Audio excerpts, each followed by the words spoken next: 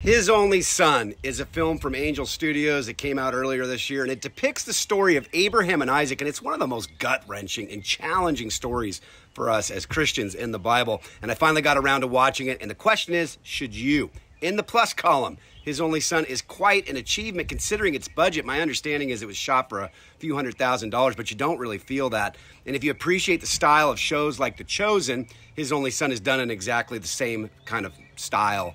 So I think it did a good job of drawing out the strong parallels to the sacrifice God made of His only Son, hence the name, to pay the price for our sin. Now, if there's negatives, in the end, if I'm honest, I struggle to remember much of the film just a few short weeks later, which tells me the film missed on some level. That said, I still think it's worth your time. The story is a reminder to model our faithfulness after Abraham's and to trust God, even when we have no clue what He's up to.